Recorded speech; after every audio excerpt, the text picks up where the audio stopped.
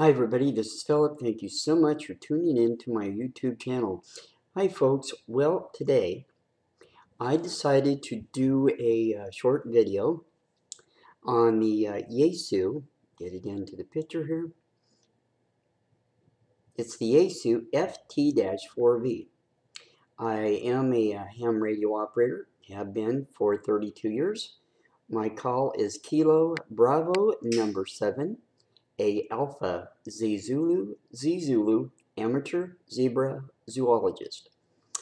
And I haven't been on any of the bands. I have this life caught up with me. My daughter was born, and I was making weekend visits, and there just wasn't enough time to get into talking to everybody.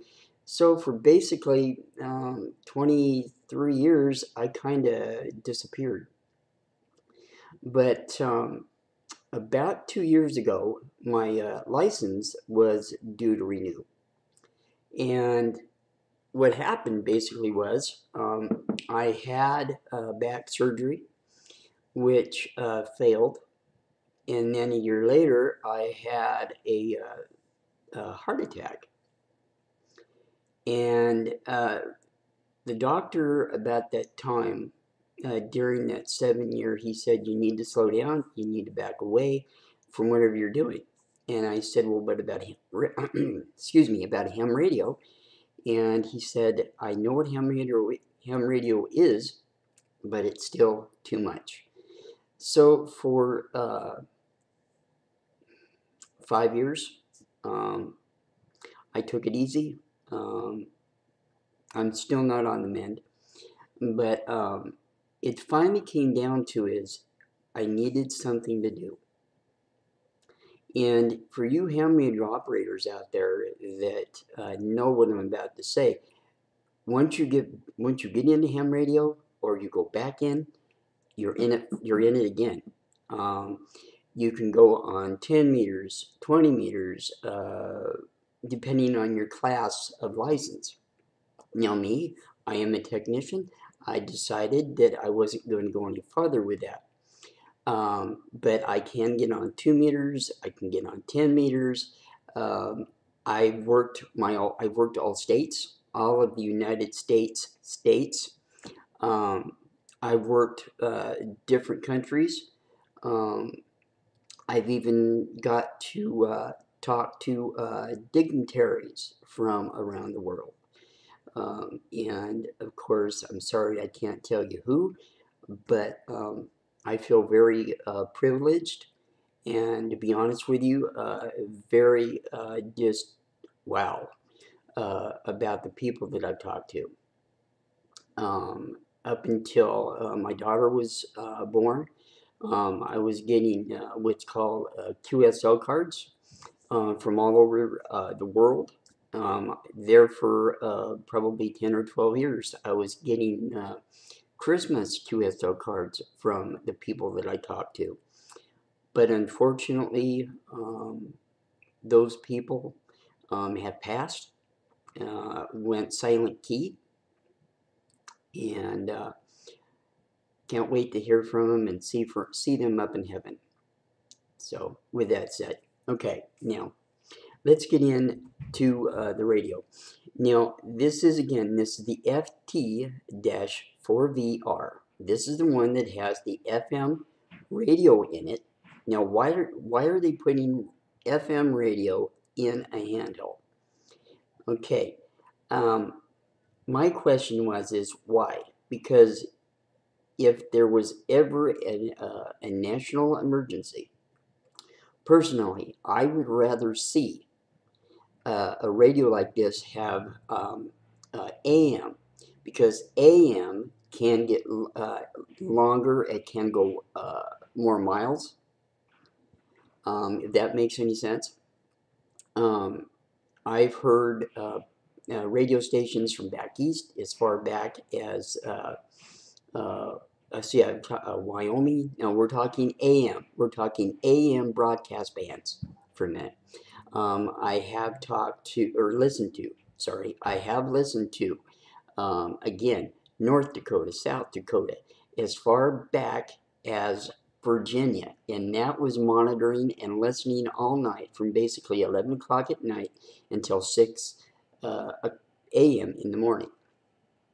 And I would rather see it on here, but they put FM on there. This little button, if you're wondering, that is an emergency in case a ham radio operator on a emergency medical mission, that if you push that button, which I am not, it automatically sends out a signal letting the search party know where that ham is. Now, I'm not going to go into that button right now. You can see it's a little radio. And where is my, bear with me for just a second.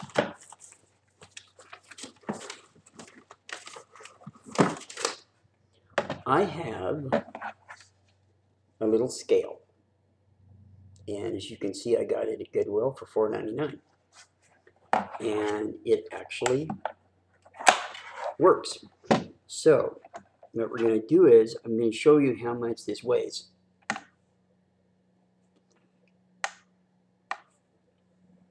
Okay, this is going to be with the antenna,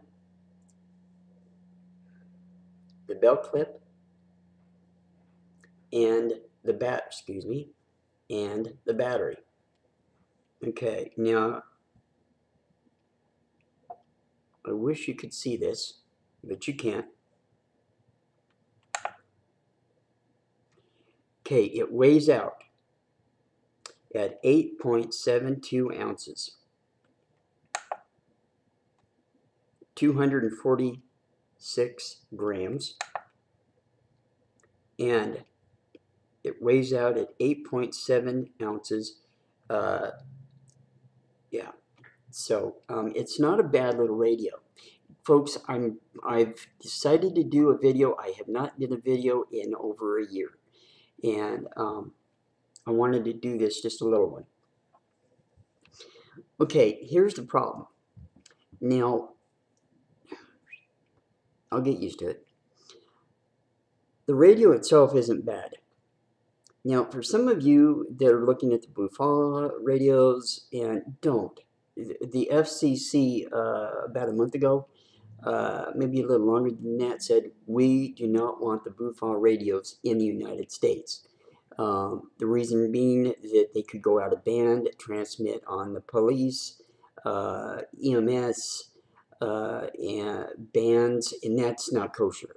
When you're a police officer, EMS, fire, whatever, you don't want to have somebody on a Buffalo radio interrupting your emergency medical status.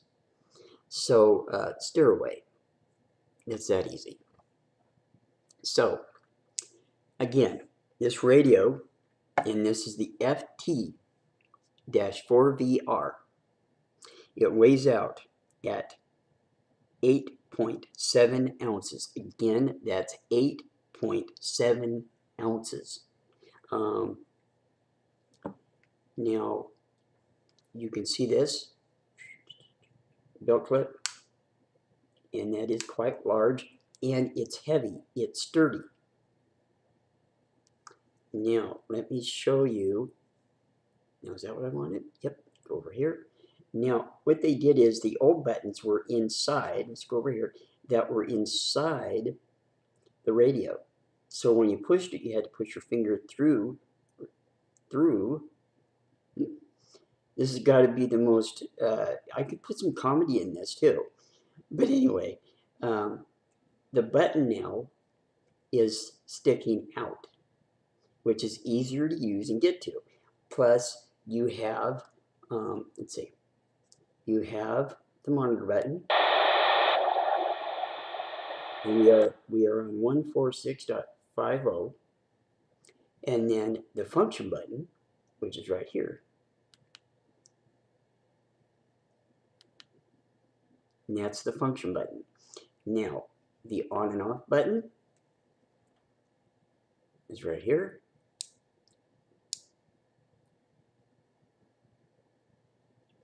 Okay, now you'll notice when this is turned on, watch.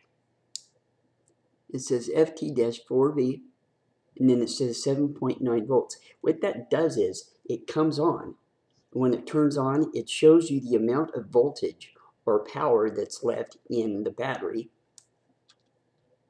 which is this little guy right here. Now, there is a drop-in charger that comes with it, and we'll go into that a little bit later in another video. So, I ended up getting the very, very, very last FT-4v that was available through ham radio outlet. I got mine out of New Hampshire, I think, somewhere up in there.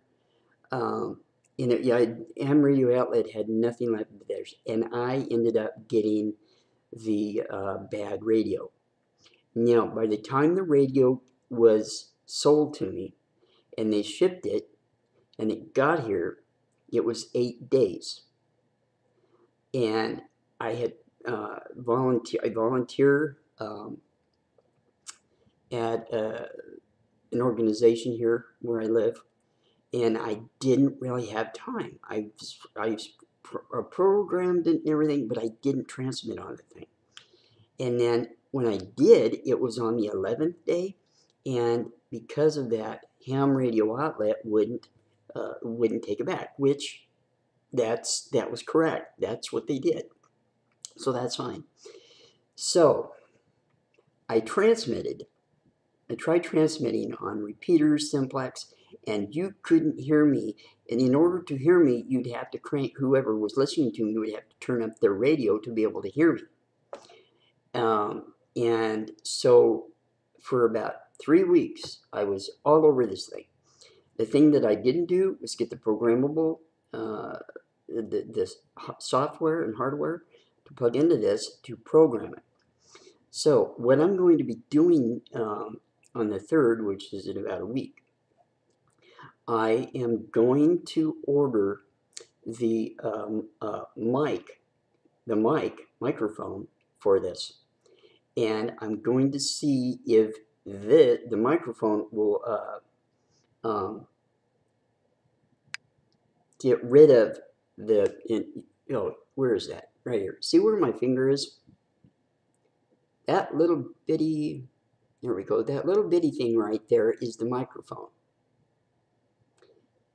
That should have been my first yikes. That's not right, but it didn't. So what I'm going to do is I'm going to get that microphone, which goes right here, and plugs in right there. And I'm hoping that the microphone will bypass the right there. It's going to bypass that little microphone. If it does, and if I've been reading schematics and stuff about this, the microphone will bypass the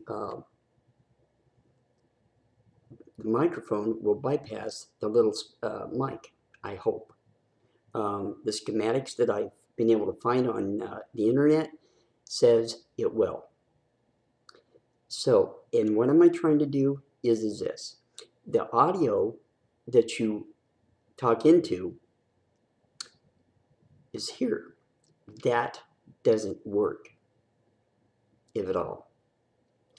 And go here, get the microphone, plug it into here, and it'll bypass the little microphone. So I will keep you guys posted on that. And I think this thing, it's very, very well made. But I can't help think that Buffon, or Yaesu had Buffon manufacture this radio. They are so close. They are so close in their design that you can't help think about it. Oh, and while I'm thinking about it, let me put the radio down. I did send the radio back to Yaesu. And if I remember right, I'm going to give a big shout out for John. I believe he was not Australia, but Finland. And very nice guy, very, very nice tech. Knew what he was doing, but I forgot to ask him to put a microphone on the radio to see if that was any better. He didn't, that I know of, because he would have said something. So a big shout out again to Yaesu, USA down there in California. Okay, where are we at in time? I'm going on 16 minutes. I'm going to do more videos on this, on the FT-4v, and that's it. Okay, we're going to do another video here in a little bit. Thank you. I love you guys. And again, I'm trying to get used to the my camera up here, then down here. I think it looks better. I just have to get used to looking into the camera. So keep in touch, guys. I love all of you, and thanks. Bye-bye.